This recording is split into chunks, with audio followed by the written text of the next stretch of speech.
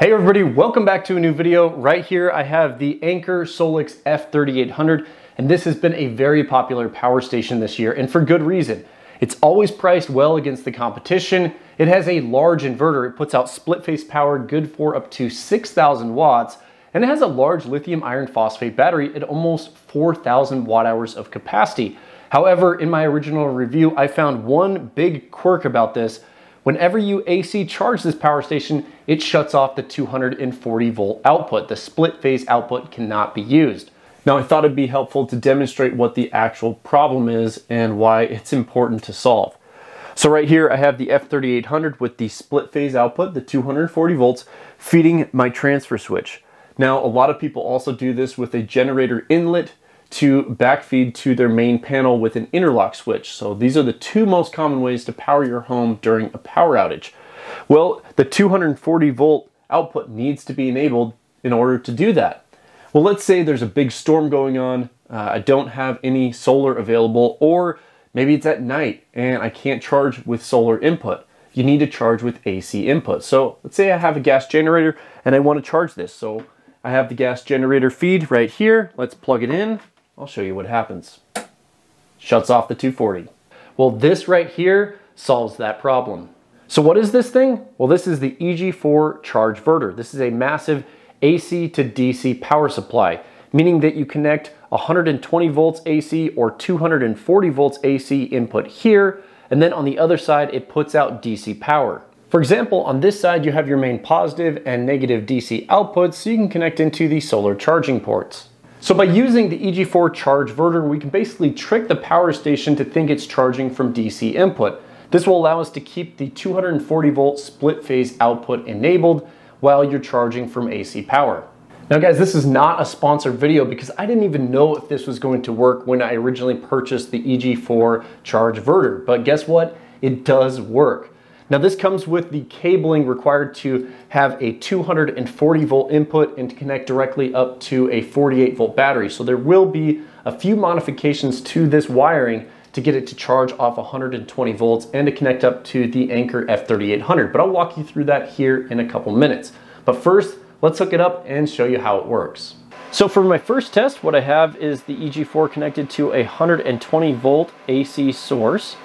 And I have the Anker F3800 running about 780 watt load through the inverter. So I have the charging cable for the DC solar input. I'm going to connect the Chargeverter up to it right now. So now that it's connected, you just give it a couple seconds and you'll start seeing a charging input right here on the screen. So now we can see that it's charging at 1150 watts input from the Chargeverter, and we are outputting about 778 watts.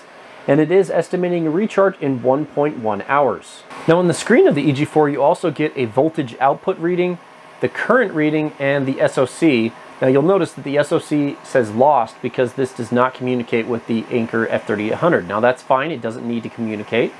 For the voltage output, we're seeing 51.9 to 52 volts, and the current is 22 amps. Now, if you remember, there are two charging ports on the F3800. Now, unfortunately, they don't support a parallel connection between a single charging source.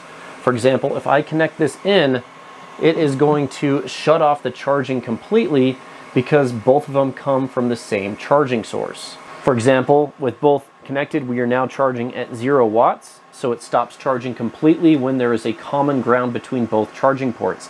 Now, if I unplug one of those, it should start charging here in a couple seconds. Now I am in communications with Anker's support team, and I'm curious if they can make a setting change here. They've upgraded the firmware on this to have a couple improvements, and if they're able to make this support parallel charging, it would be really cool. You'd be able to charge this at the full 2400 watts from the Chargeverter if we had both of these ports connected up. Now I did have to change a few of the settings on the Chargeverter in order to get the full charging speed on the F3800. So take a look at these settings. You'll want to mimic these if you want to charge at the full speed. Now guys, I apologize for the fan noise. This has really loud fans because it's such a heavy duty charger. This is able to output 100 amps, slightly over 5,000 watts of power to charge up a 48 volt battery bank, and luckily it's also compatible with the Anker F3800. Now I have a few viewers that probably have two of these, And they're probably wondering, well, can I connect the EG4 Chargeverter up to 2 separate Anker F3800s to dual charge them?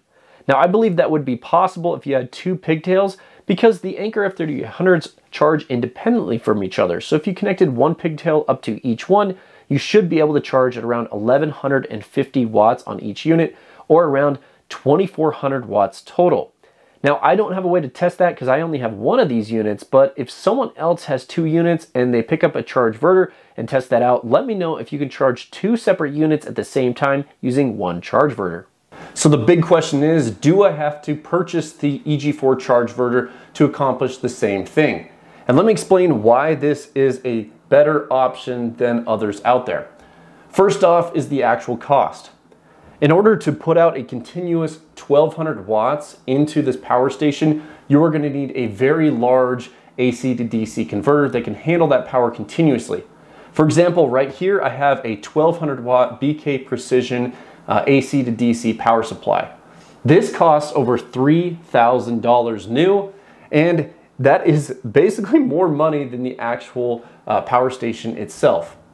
If you want to have high amperage and high voltage continuously, you will have to purchase a very large AC to DC power supply, and they stack up quick. If you get a cheaper model, it won't be able to handle the continuous output and will probably burn up within a few hours, and then you're going to be out your money. So you're going to have to purchase something that's large and can handle the output.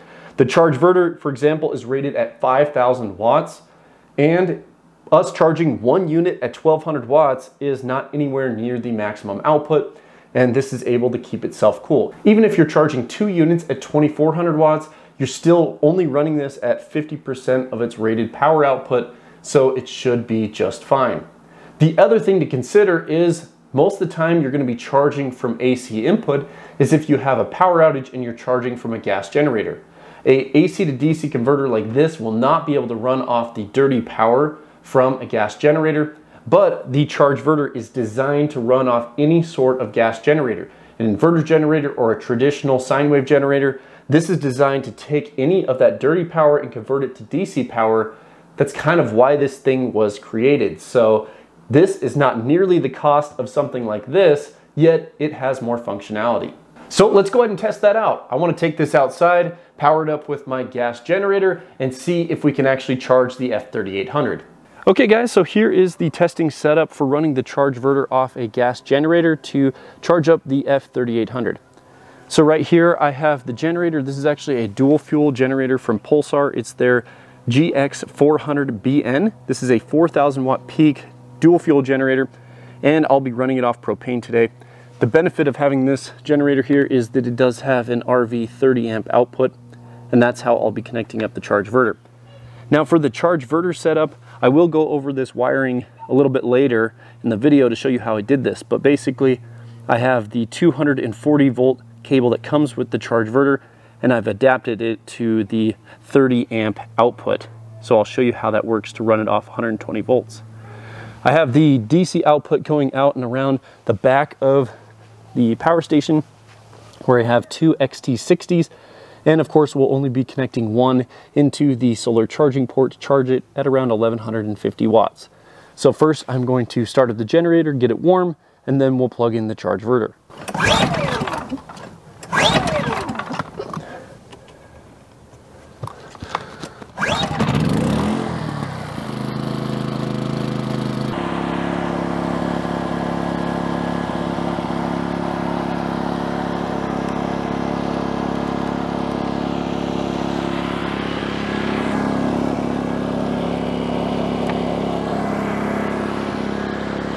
Okay guys, it's gonna be really hard to see the screen, but we are sitting at 95% state of charge and 1150 watts.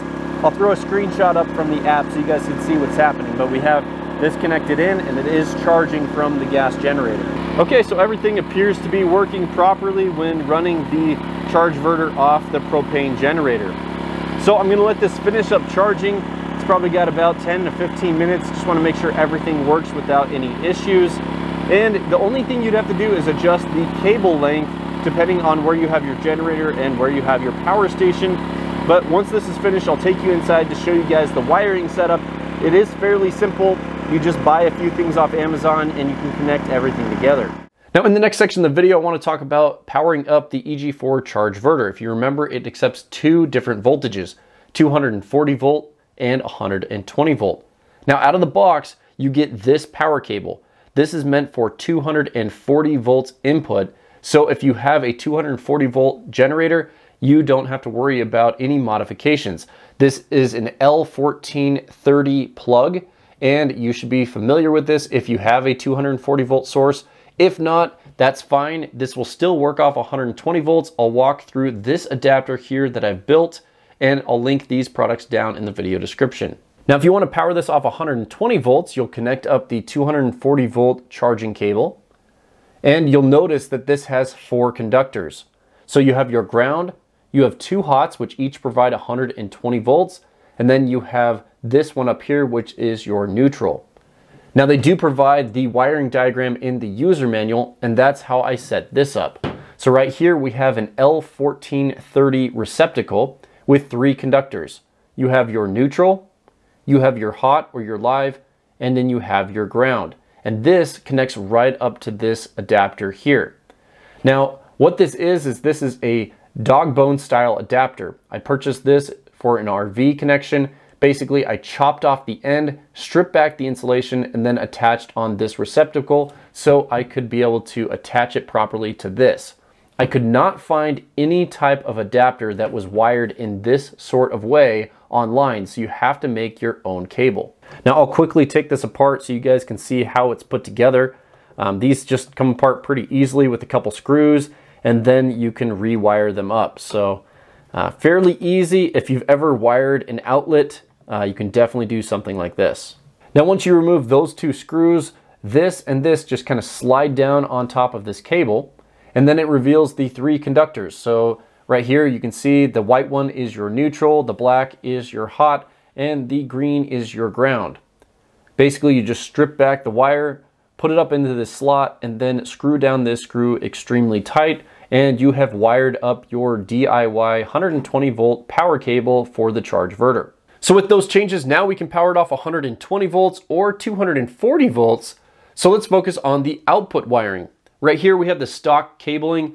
This is your positive wire, this red one, and the black one is your negative wire. And this is meant to charge a battery. If you look right here, we have ring terminals, which these aren't compatible with the F3800, so we have to make a change. But I still want to make this compatible with a battery just in case I want to charge a battery down the road. So what I want to do is put an inline adapter. I'm going to use these SB50 connections with the 6 gauge terminals. We are going to cut off about 1 foot of this wire, and we are going to put a break in it using SB50s so we can change the end off so it's compatible with a battery or the F3800. Okay guys, there's no going back. I have cut the wire. So now this is what the setup looks like. We are going to put an SB50 right here and another SB50 right here, so we can basically attach this one when we want to connect to a battery, and then we'll have another adapter that we can make it so it's compatible with the F3800. This is really easy to put these on. Basically, you just cut back the insulation, put on the terminal, and then you crimp it down with these crimpers, and you're good to go. So jumping forward a few minutes, I have one side completed. They're all snapped in there. Everything's good to go there. And I have these 2 ready to go. Now these have already been crimped, so you can see the crimp marks on there. Now when you feed these in, you do have to do it a particular way. So you can see it's labeled positive and negative, and there is a spring clip in here. You can see that spring right there, and this bent part of the pin goes over this spring. So let me get this lined up. So we have the positive and the spring clip, and it basically is just going to go on. You kind of feed it in, snap it into place. You can see it snaps over that spring. Do the same thing with the negative, line it up, push it in. Sometimes it takes a little bit, and they are both snapped in. And then these can now connect together, and they are a very secure connection. Well, now that I have this completed, I'd make one recommendation. You can see that these are pretty short. If you wanted to connect up to a server rack battery, this is probably not going to reach between the 2 terminals. So I would definitely recommend making these longer in your setup. I already have a long set of these, so I wanted a short one. So that's why I made these shorter. But definitely make these longer if you're looking to connect up to a 48 volt battery in the future with the Chargeverter. Now, what is this right here? Well, this is how we're going to connect up to the F3800. So this is the same SB50 connection, except for inside this, I'm using 8 gauge terminals. They have different size terminals available, and I wanted to use 8 gauge because right here, I actually have 2 10 gauge wire sets going into each one. So they feed in there perfectly. I basically just stripped back the insulation, crimped those on, and then snapped it in. Now, what these are is these are XT90 anti-spark connections. These allow you to connect up to a high voltage, high power setup without getting a spark because these have a built-in resistor. Now, the final adapter that you'll need to connect up to the F3800 is this one right here. Now, this is a 10 gauge wire. It's XT90 male to XT60 female. Now, don't worry, I'll have all the product links down in the video description so there's no confusion, so you can just purchase these. But basically what you'll want to do is you connect this to your power station DC charging port first, and then you would connect this up right here. And because there's an XT90 anti-spark, you will not get a spark. Now, if you happen to have a second F3800, you can use this second pigtail to charge that one up. You do the same thing, connect it up to the second F3800 charging port, and then connect this up right here, and then it will start charging both devices. Now, in the future, if they happen to enable parallel charging where you can connect these up to the same power station, you have the ability to connect both up for faster charging. Remember, all these will be down in the video description. Now guys, before ending the video, I quickly want to talk about a new firmware update that upgraded the solar charge controllers on the F3800 so you can get much more power. Now up on the screen, you're going to see both the old and the new solar parameters. Just make sure you've upgraded the firmware on the unit to version 2.11 or newer so you can get the new changes. The biggest change is the voltage input. For example, now you can get peak amperage anywhere between 15 and 60 volts. And they've upped the amperage a little bit to 27 amps. This will allow you to use basically any 300 watt class or 400 watt class solar panel together in parallel to get the 1200 watts. Now, if you still need a little bit of extra guidance on how to connect those solar panels together in parallel or what other components may be needed to keep everything safe, feel free to reach out to me via my Ask Me Consulting service. I'd be happy to help. Now, hopefully you guys have found the information in this video helpful, especially if you're wanting to work around the 240 volt shutoff on the F3800. Now, another way to get around this is by just using 48 volt batteries and charging the unit. And then you can use any sort of charger on your 48 volt battery. But that does take additional cost to purchase a 48 volt battery. I have a full video on that I'll include down in the video description that kind of goes through some of the quirks and how to get around them. But in this video, you can see that the EG4 Chargeverter is a somewhat affordable way to overcome the AC charging issue.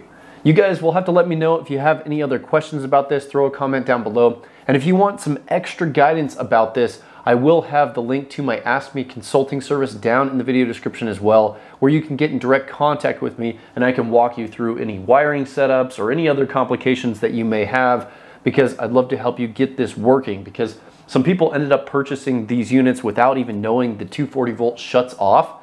And so now they're in a bind, say, basically, how do I get this to work? Well, this is one way to do that. Make sure you check out the video description. I'll have all the links down there. Guys, thank you so much for watching. If you like this video, please smash the thumbs up button. I'll recommend a few other videos that you guys can check out. I appreciate you guys' support on the channel. Thanks for watching, and we'll see you guys in the next one.